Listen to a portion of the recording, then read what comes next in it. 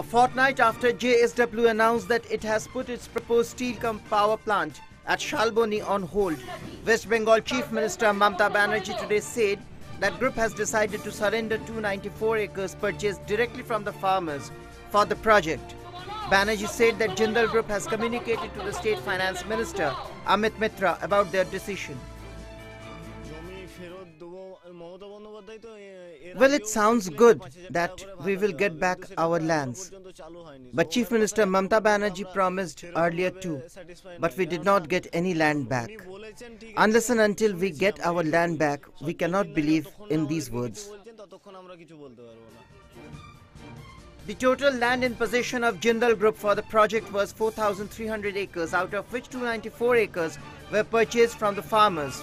JSW Bengal had invested Rs 700 crores in the project and was keen about the project, but given the unclear situation about coal and iron ore, it was not practical to go ahead with the project, said Sajjan Jindal,